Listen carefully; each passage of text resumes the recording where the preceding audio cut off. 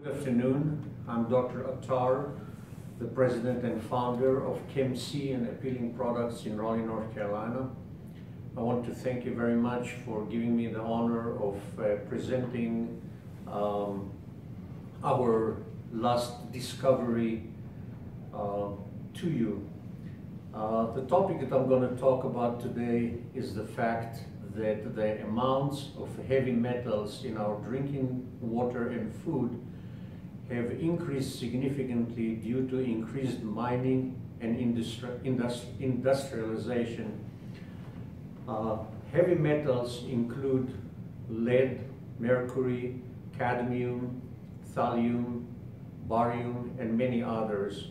Those are essential metals which are used in many of the products that we use.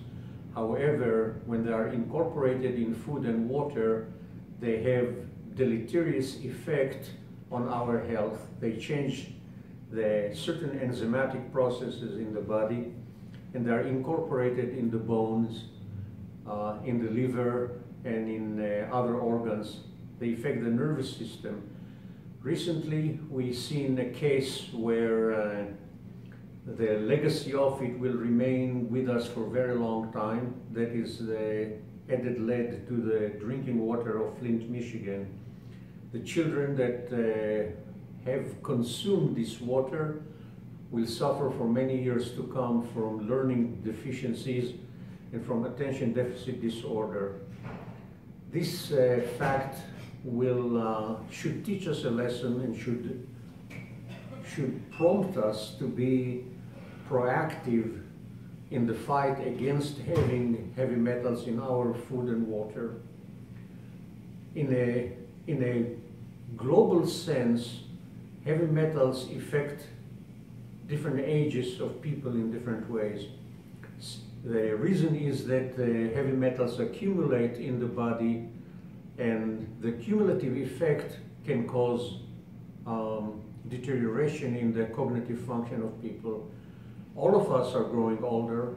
All of us want to maintain our ability to understand information, retain it, and act based on the information so that we will have informed decision and enjoy the interactions with other people.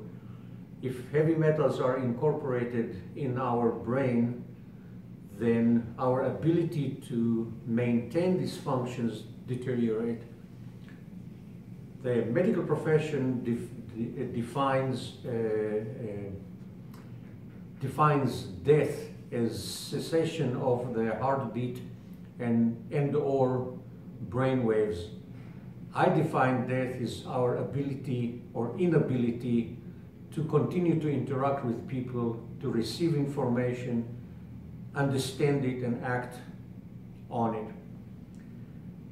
The subject of my presentation are new class of detectors that ChemC and Appealing Products developed, which are a paradigm change in the sense that they allow a person with minimal education and training to determine in a very short period of time if the water or food that he is consuming contain excess heavy metals.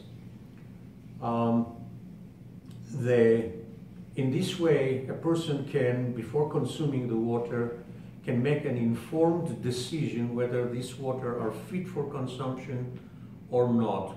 And this is a very important matter, because had it been available to the people in Flint, Michigan, they could have averted the many months of exposure of them and their children to high concentration of heavy metals in their water. The device that I will be showing was developed for the Department of Defense, and we modified and simplified it for use by other people so that it will be available to the public.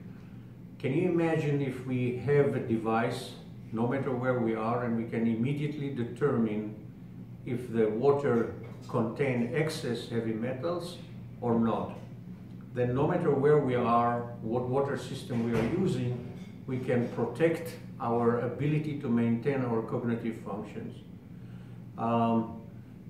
That is basically some of the things that I wanted to say, and I want to thank you again for your attention.